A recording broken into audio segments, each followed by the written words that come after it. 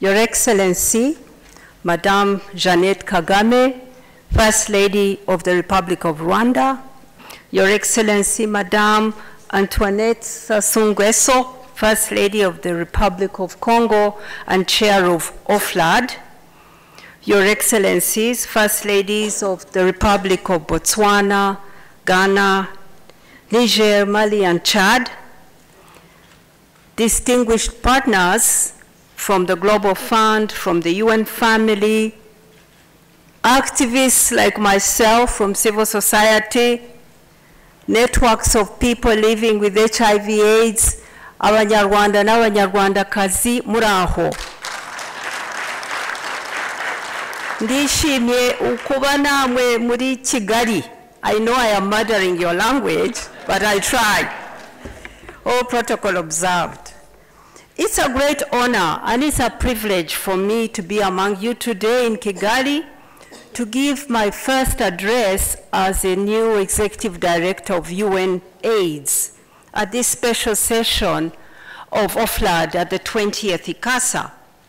I want to first salute the remarkable leadership of African First Ladies and the work that you have done and continue to do for a stronger HIV response in Africa. Since its inception in 2002, with First Ladies from 18 countries, some of you still active today, UNAIDS has traveled hand in hand with OFLA to ensure that our children here in Africa are born HIV-free and their mothers are kept healthy.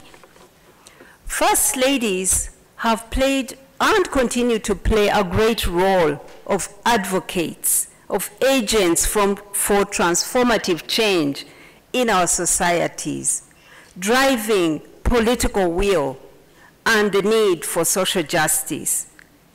Today, 17 years later, we must celebrate your tremendous efforts to eradicate mother-to-child transmission on the continent and for treatment coverage. The Free to Shine campaign that 22 of you have launched and are implementing in your respective countries is a concrete example of your leadership.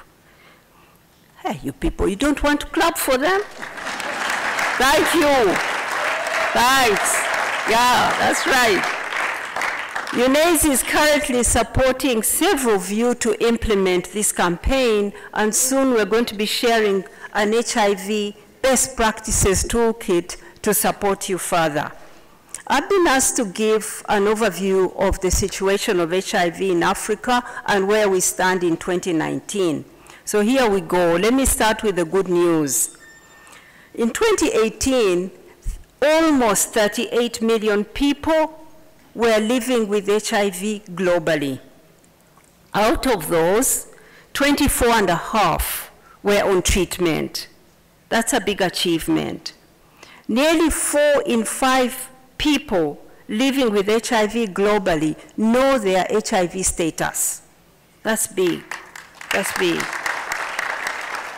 Almost 2/3 of all people living with HIV were receiving life-saving ARV therapy. That's more than half, and more than half of those have suppressed viral loads. It means they don't transmit.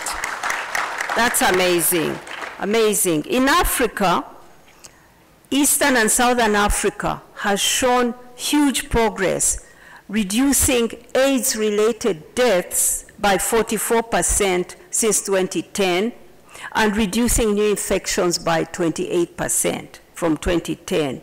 Great progress. 6 African countries reported achieving all the 3 90s, the targets, and among them are 3 countries with very high burdens: Botswana, Eswatini, and Namibia. So we have seen significant progress in Africa. We've seen progress on reducing mother-to-child transmission in 23 focus countries. 85% of pregnant women living with HIV are now on ART, and that is up by 43% since 2010. But, despite these successes, global reductions in HIV infections and AIDS-related deaths are getting smaller and smaller year by year. Momentum is slowing. And the epidemic is changing. In 2018, more than half of all new HIV populations were among what we call key populations.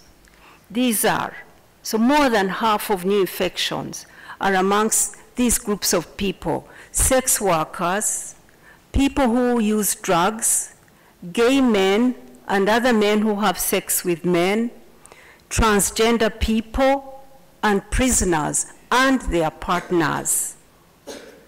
These groups of people are not testing, are not getting on treatment because their rights continue to be denied.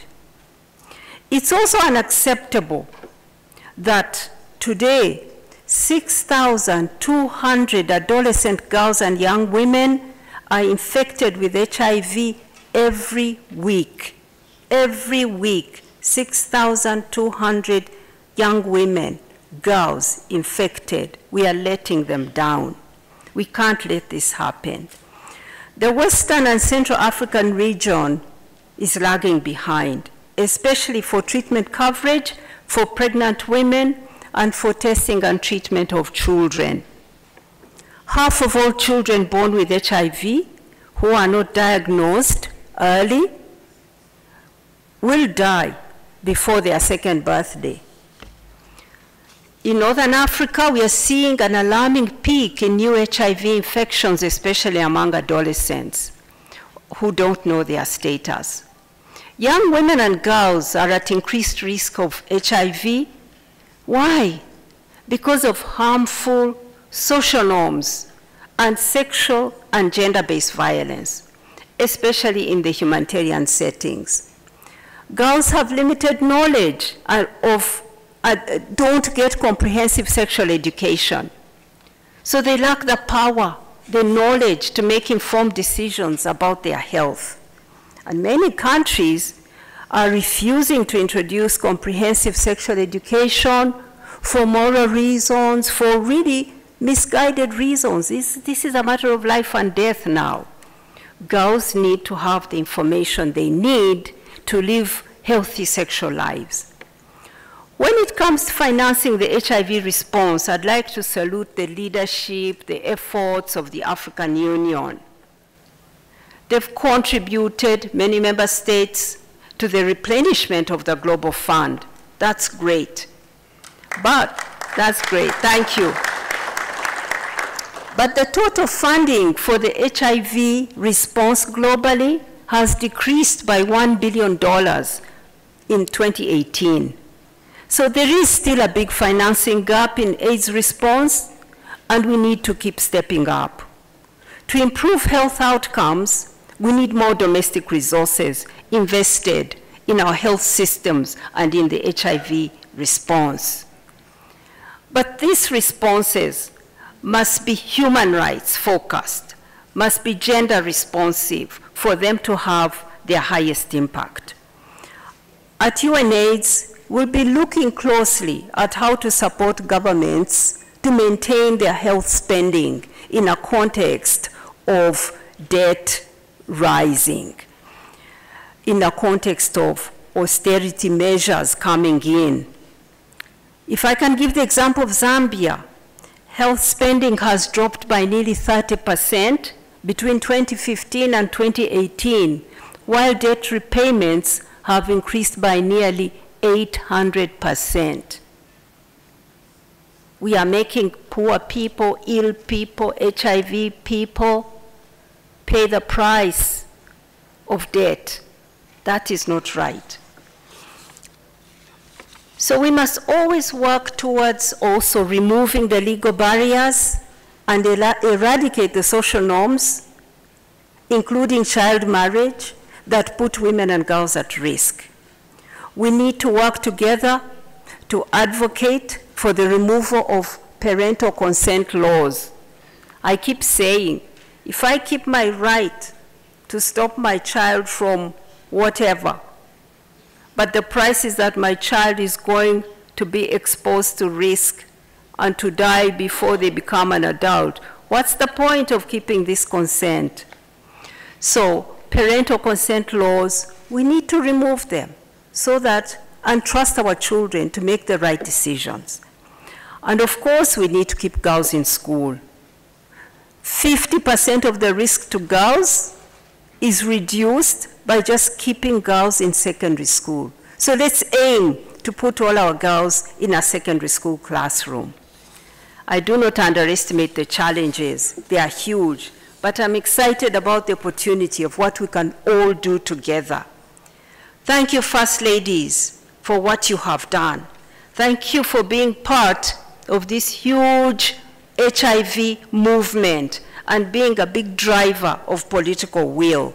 We still need your leadership, your advocacy, your connection with communities, with opinion leaders, with religious leaders, your connection with civil society to keep HIV on top of the health priorities of our continent. I thank you so much.